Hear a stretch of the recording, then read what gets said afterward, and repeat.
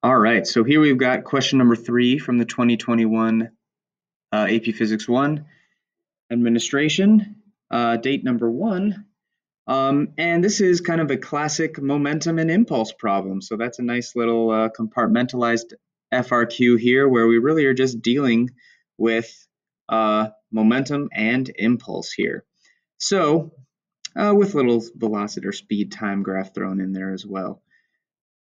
Here's the first situation, right? It says a student of mass ms standing on a smooth surface uses a stick to push a disk of mass md. Student exerts a constant horizontal force of magnitude fh. So here's what I would recommend doing when you see this situation. Just kind of like draw a picture of what's happening, right? So we got, and you'll have to forgive my drawings here. You've got a little hockey stick hitting this disc, and the disc is going to be moving that way because of the force. So now you know that that force is being applied for a certain time period, right? So it says it's a magnitude of FH. It's applied for a time period T equals TF while pushing the disc. There's negligible friction between the disc and the surface. So it starts at rest, so VI equals 0.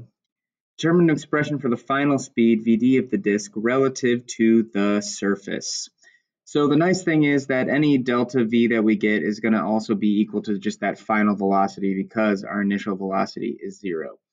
So one of the tricky things about this is they're saying you can use these two masses. Don't use them though, because we know, or sorry, not both of them, excuse me.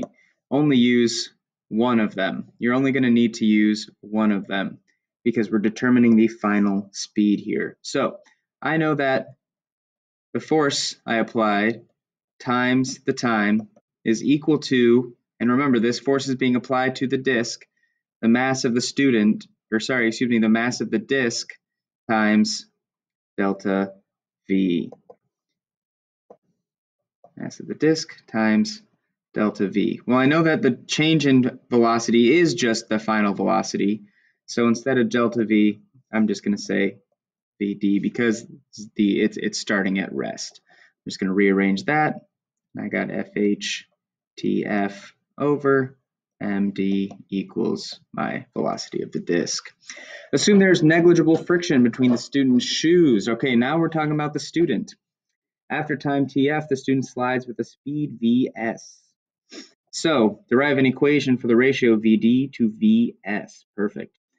Now, we are not allowed to use FH, TF, any of those components. We're only allowed to use the masses and any physical constants. So here's a conservation of momentum problem. This is essentially an explosion problem. And the challenge of the AP test is really, hey, how can I identify how to approach this problem, right? Because if you start trying to figure out how to do it with this equation, it becomes way too hard. And really, you just want to say, well, if the disk is going to go to the right, the student is going to go to the left. So I know that the mass of the student times the velocity of the student is going to be equal to the mass of the disk times the velocity of the disk. Now look, you're looking for a ratio Vd over Vs. There's a lot of times when an AP question will ask you for a ratio like this. Don't get tripped up in the fact that it's a ratio. Just think of that as I'm solving so that one side of my equation is this. I want to make one side of the equation that. What's going to be on the other side of the equation? So if I need my one side to be Vd over Vs, I need to divide by Vs on this side, all right? And then if I need it to just be that, I need to divide by MD. So I know that VD over VS is going to be equal to MS over MD. Boom. And that's it. Now, yes, this person's moving to the left, this person's moving to the right, but remember, you're looking at speed here, so that is a scalar quantity. You don't need to necessarily include the fact that it's a negative value there. So the ratios are going to be exact kind of opposites of the ratios of the mass. And that makes sense because the larger the mass you have, the smaller the velocity you're going to have after they push each other. Now, if ms is much larger than md, if ms is much larger than md, that means vd over vs is going to be much larger, which means vd needs to be much bigger. So that disk will get to that velocity after TF, right? So we know that this is going to be VD, this is going to be maybe VS because the student is going to have a much smaller velocity than the disk. And it says that there is limited friction, so they're not going to necessarily slow down at all. So my student's velocity is going to look like that, and then once it stops having a force applied, it's going to be the same, and then my disk is going to have that relationship there. So not too tricky so far. Now things get a little bit more challenging, all right? The disk is now moving at a constant speed v1 on the surface towards a block of mass mb. This is at rest, right? So I know that my total momentum of the system is really just md v1, right? md v1. The disk and block collide head-on and stick together, and the center of mass of the disk block system moves with speed vcm. So really, you know that before the collision, the momentum is this. After the collision, the momentum is md plus mb times vcm.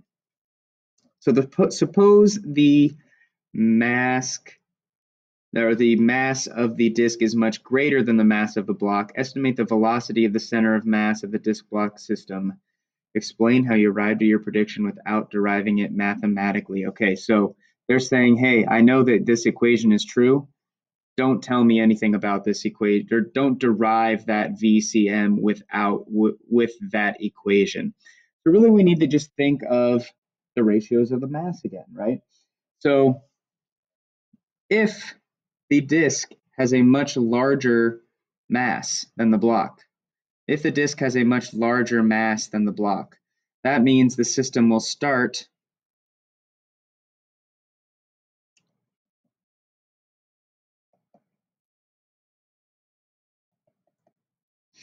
with all the momentum it will have at the beginning or after the collision.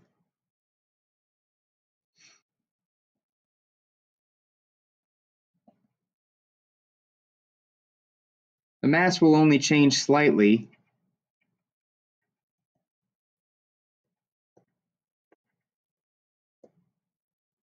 So VCM should be about V1. Suppose the mass of the disk is much less than the mass of the block. So for that reason, the system again starts with all the momentum it has after, but the mass will increase a very, very large amount. So the final mass will be much larger. So the mass of the system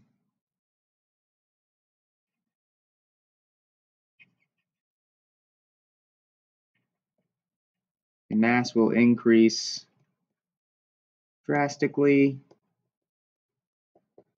So the velocity of the center of mass will be just about zero,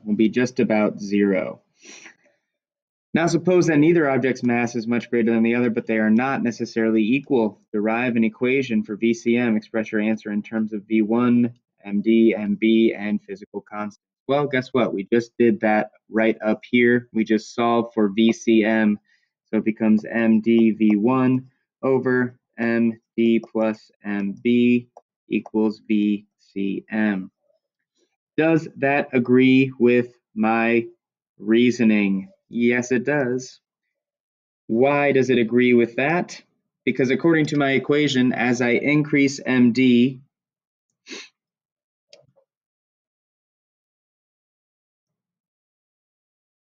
because a certain value in MD is much greater than MB. So let's focus only on MD and MB.